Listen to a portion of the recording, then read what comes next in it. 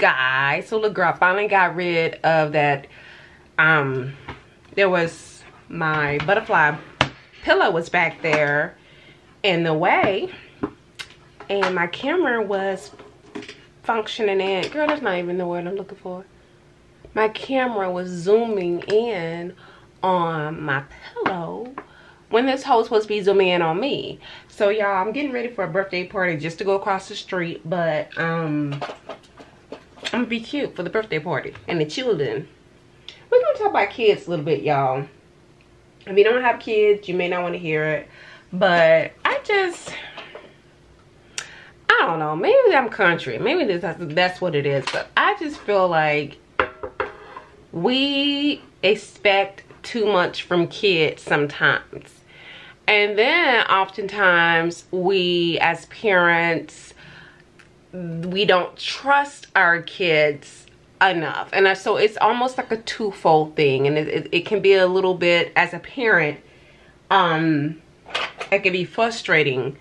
And it's a balancing act. So we're gonna be doing my makeup. It's just gonna be a light neutral bead. Cause I'm done.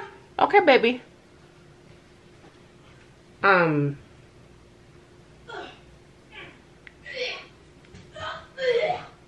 know what? I'm gonna be handing out butt whoopings today to everybody. Everybody can get it. I know y'all like, dang, ain't we supposed to be talking about? So, one of the things I want to talk about is life skills for your children. I just feel like not necessarily JB's generation, but like my niece's generation. Like these kids that are like 15 to 25 right now. Oh, hell, let's go up to 30. Some of these kids don't know hardly anything. We expect for, first of all, let me back up and say this. I think that the parents are the first educators. So oftentimes I see comments like, they should be teaching this in school. I agree. We should be having, you know, financial fitness at home. At school. However, I think that the first lessons should come from your home and by leading as an example, okay? So I also saw a thread that someone shared from East Texas, from Longview specifically, and it was a school somewhere in the South where it's for high school students, and this particular high school puts on this little conference. They have like a banking area, a car dealership area, they have daycare, and the kids are given a budget. And they're to go to these booths and to spend their money wisely and to see how much money they have left over. And they actually bring people from the community to represent these different areas. And I think that's very smart that schools do that. And at the same time, I really do think that as parents, a lot of this should start in the household. I also saw another thread from a mom who was like, she was a little afraid to have the talk, and we know what the talk is when it comes through puberty and through just having the talk. And the child is, I believe her child is 12 years old, and the little girl was already asking questions, and I'm like, 12 years old? Y'all should have started this earlier. I'm sorry, but you should have started that discussion earlier, age appropriately. 12 years old is a little late. Hell, when I was in school, I remember Foster Middle School, and that was a 12-year-old girl pregnant. Those discussions should be started very early, in my opinion, age appropriate. And I get that it is uneasy. I get it can be embarrassing for you as a parent, but I would rather that information come from me rather than from Shaquan and Damon at school. You know what I mean? So, yeah, I gotta start talking to your kid field day. So, what do y'all think about that? Do you think that, you know, I mean, just give me your thoughts about that. And I remember being in school and they divided the girls and the boys up. The girls went into one room, the boys went into one room. They even gave us like mini pads and stuff like that, and they discussed puberty and I could tell, excuse me, I could tell that the teachers were a little bit embarrassed about it. So all of those discussions should start at home. Again, age appropriately, using correct terminology. Like when I talk to JB as young as 5 and 6 years old about our body parts, I don't say wee, pee-wee, you know, whatever nickname. It's his penis. Penis. We don't say, you know, we don't use any code names. It is what it is.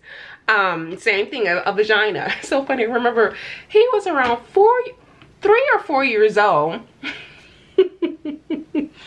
And I was going to the bathroom.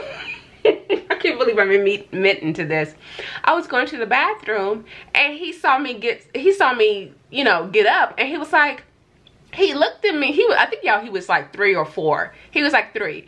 And he was like, "Where's your penis?" I said, "Baby, I don't have a penis. Mama has a vagina." He's like, "But how do you pee if you don't have a penis?" I said, "JB, I have a vagina, and that's how I pee." So he's like, "But don't you need a penis to pee?" So he was relating penis with peeing. And then he would say stuff like, he would say, "Yeah, I saw Mama,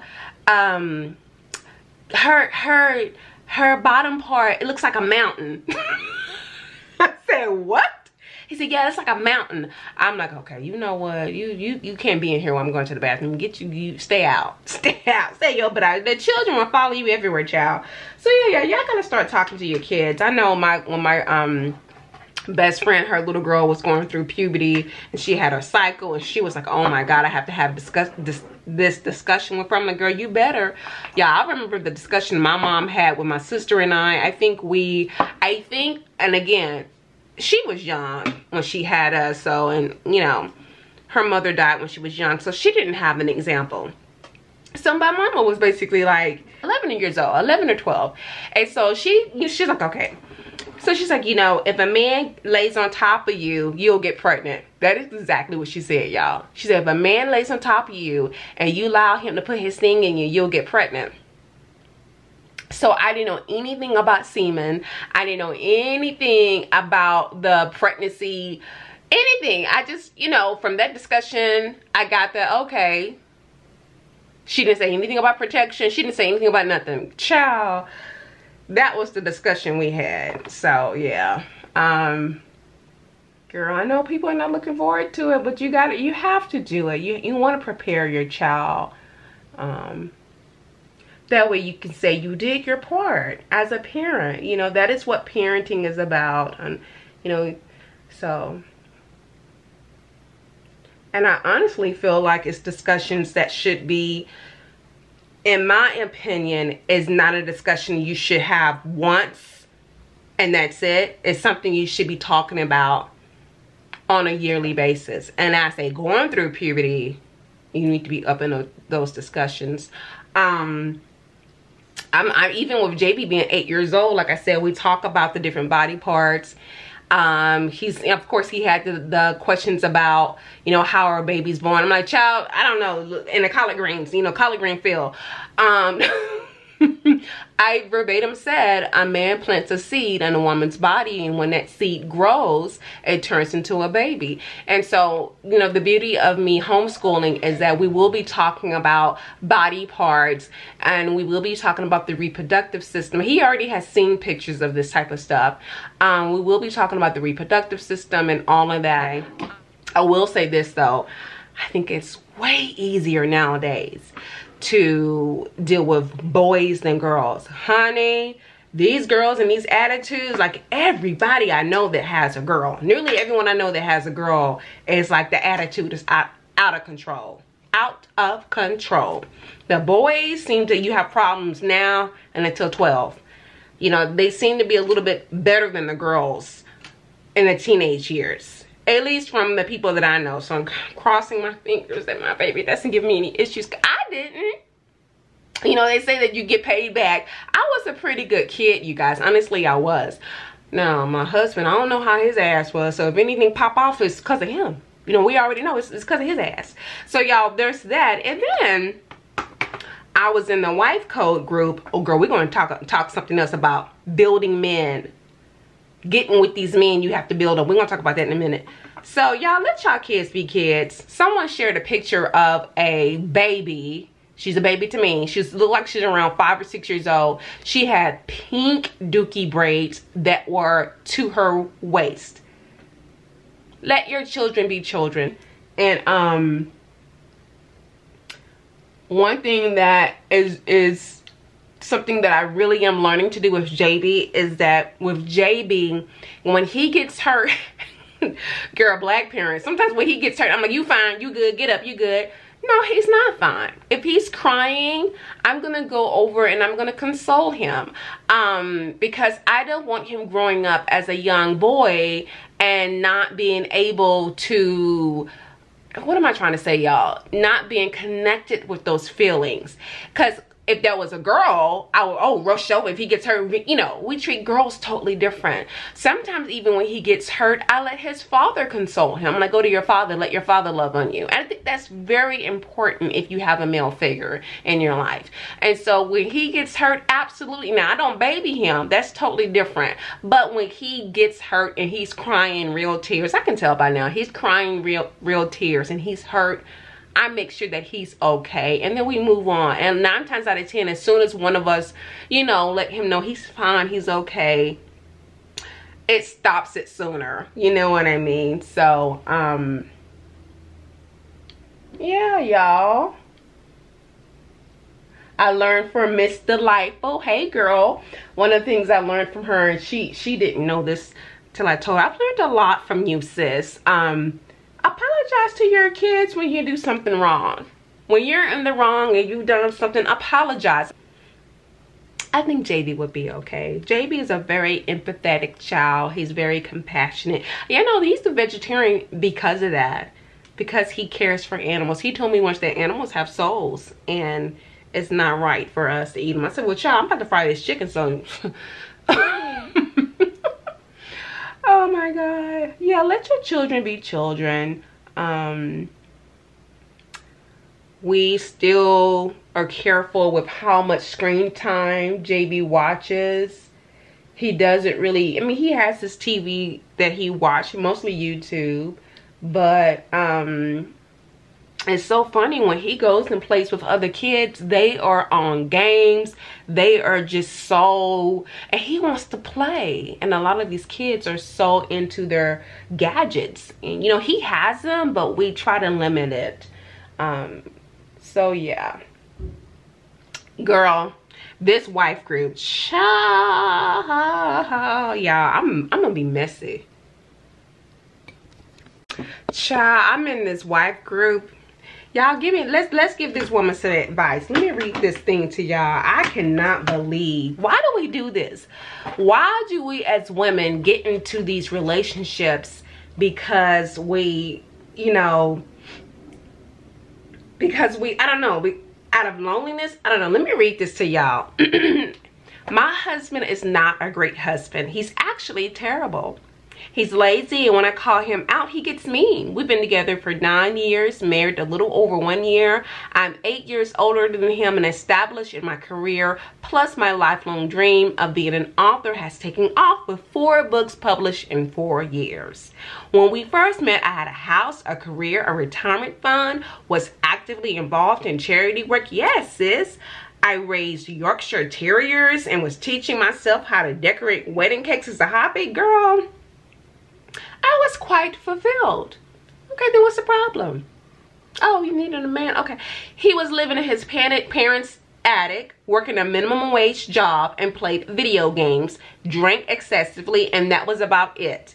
We're an unlikely match, but he was kind, and that's what mattered. This letter. I'm sorry, y'all. Let's start over from the beginning. If you don't want to hear it, you don't have to hear it. All right, y'all. Here we go. Okay, when I first met, I had a house, a career. You know, she was writing her books, doing charity work, raising some dogs. She just had everything. He was living at home with his mama, working a minimum wage job, unlikely match, but he was kind. And he didn't transition into adulthood very well because his mom did everything for him. He would throw clothes on the living room floor, and she'll follow him cleaning up his messes. I thought he'd eventually change to a point. But I saw someone who needed out of mom's house immediately. He was a nice, smart guy, and he was throwing his life away. We dated for a few years, and I helped him apply for college. He had no clue about loans and such. And then I said I'll support him if he wanted me to, so he could finish his degree. He moved in and was a full-time college, got a 4.0, and things were great. Hey man, but he wanted to be a teacher and an author like me. So he quit school just to make sure that's what he wanted, and got a job working as an instructional aide. Okay, he writes every day, but I'm not sure he understands the industry. I tried to explain to him how publishing works, yada yada yada. He only works 28 hours a week and makes $12 an hour. I work 60 to 70 hours and carry our benefits and pay for everything. I buy him a car. I buy him everything he needs. I buy him an iPad, Beats, iPencil. He wants for nothing. Of course he doesn't, because your ass is buying him everything. We agreed with him working part-time and not going back to school. He'll do the majority of the big housework and yard work. He saved his money to finish school. We can live off my income. He does nothing. He does nothing. He complains about how exhausting his 5-hour workday is. There's always piles of laundry, dishes in the sink. I get a warning from my what? Oh, she's getting a warning from like the HOA that we need to cut the grass or pay a fine. His response says, I'll do it later. I've had an emotionally draining year, yada yada yada. I have 2 books. Okay, so what did she say? I'm at a loss. Any advice? What makes, child, I can't deal with this type of this. You basically took the role of his mama. Am I wrong or am I wrong? Right, y'all? She took the role of this man's mama. He was already living at home. You bought his loan. You bought him a car. You helped him get into college. You know, you helped him buy all his iPad, whatever. Now he wants to be an author. You got you a mama's boy. What you need to do is take back all your shit and let him live in with his mama. His mom, girl, as soon as she got here, his mama was probably happy. She was ecstatic. She's like, hey, man. I just can't, y'all. Your life was fulfilled. This is my thing. How does someone like this, a caliber of a woman, meet someone like that? So somewhere in the comments, she even wrote, I understand, but when he touched me, it just felt good. So he got that gold peen. You know what I mean, girl? he throwing it down. She probably speaking in tongues and everything. Like, seriously. So, no. You got to bring more than that to the table. Girl, please. Send him back home to his mama. Take his stuff away. She wants to know what she should do, y'all. What would y'all advise her to do? Huh? Do you think the marriage can be... It's not even about... It's the man. Like, ain't no grown man. She didn't even give his age, but she said she was 8 years older than him. Ain't no grown man gonna change just out of the blue like that. Especially if he's used to you do. Why should he want to do anything if you've been doing everything for him? What is the encouragement to do anything? He got a roof over his head. He got a living made. He got sex on a regular basis. What's... So, what I would be very surprised, he's probably not smart enough to do this, but you never know. She better hope he don't hit her up for spousal support. Especially since you know, she's accomplished. Seems like she's been very successful. And he's just sitting up here, not doing anything. Y'all, let me hurry up with my hair and makeup because the baby's supposed to be over here next door in like 10 minutes. And look at my hair. Y'all, let me just say this. There is nothing wrong with getting with someone who is, you know, starting out and you know, just not necessarily struggling, but as long as they have potential. Like when I met my husband, of course, we were all in college. And he told me, you know, some of the things that he was trying to do, wanting to do, and what I saw in him was potential. So yeah, my husband's really good with his money, because child, one of us have to be good. Thomas is out here looking sad, so let me go ahead and put on my clothes and we'll go over. That's not funny, JB.